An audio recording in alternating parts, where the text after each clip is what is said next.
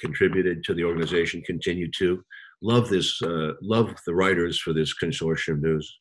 He started something that should continue in the tradition of, from what my knowledge is of I.F. Stone, I'd say early in the 50s. And although I was a conservative, I certainly read some of his stuff and was shocked.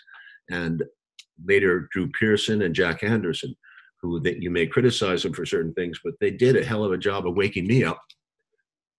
And we need those journalists. Without them, John Pilger, who's sitting here today, is another one. We need these people to go in, and people don't do that. And it's stunning to me that well, I guess I have to understand why. It's scary. Bob, thank God, got out of the rabbit hole, and as angry as he he never gave up insisting that he had the truth. And even he went back to Iran-Contra as late as a few weeks before he died. Bob was at the forefront. He's one of the best. I would consider him right up there with Pearson, as I said, Stone, Anderson. I mean, he sacrificed a lot. He was never into the money. He never was into the position.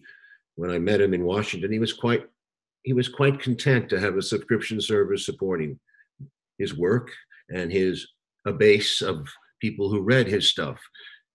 There was no bigger ambition than to tell the truth, is what I think of Bob. And in that regard, you have to respect him enormously. He's a treasure. He was a national treasure.